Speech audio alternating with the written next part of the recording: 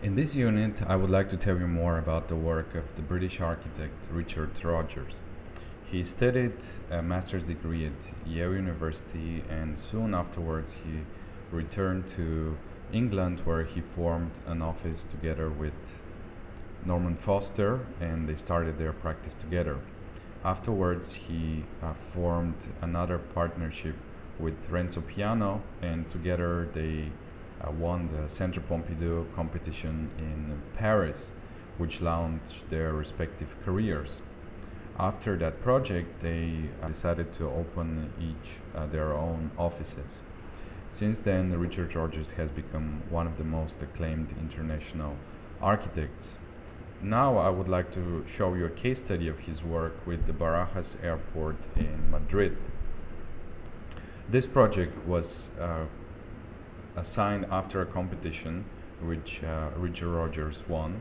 It starts with this idea of designing a base unit that adapts to the needs of the airport and later reproducing it on the longer scale. As you can see, this canopy in the sketch goes all above the airport and unifies everything that is underneath. He designed an undulating structure that is able to create this unique space in the interior and also to protect the interior from the shadow of the strong sun in Spain.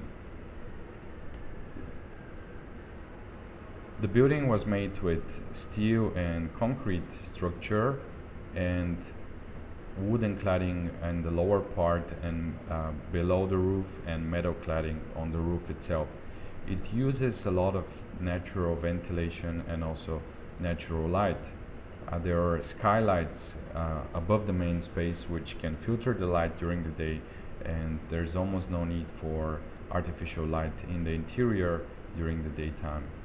At night, the roof or the ceiling of the building are lit from below and create this unique vibration in the interior space.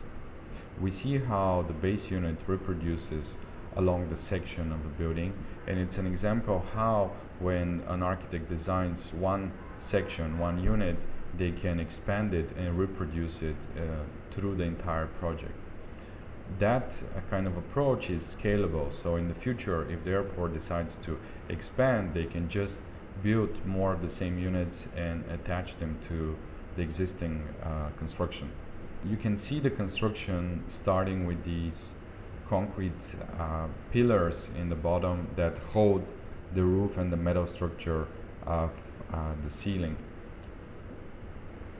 The beams that are used to hold the ceiling and the roof, and then this very light section which you see in the original model after the competition and was later developed into a more defined section in the design development of this project.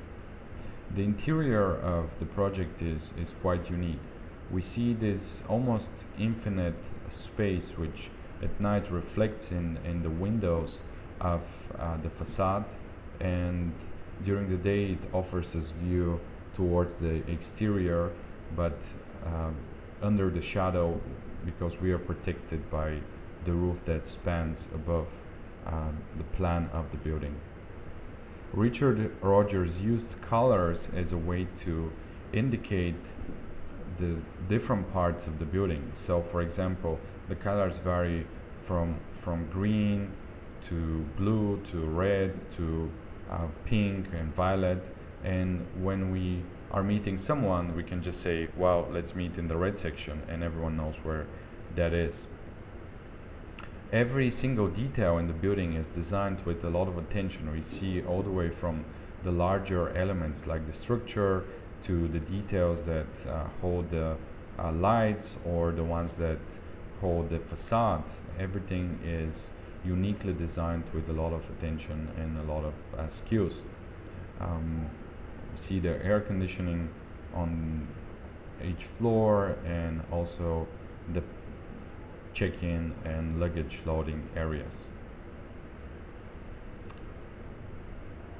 In this project, Richard Rogers use some of the elements of his earlier works, as for example the fact that he exposes the structure in the exterior, or the fact that he uses the circulation as an expressive element.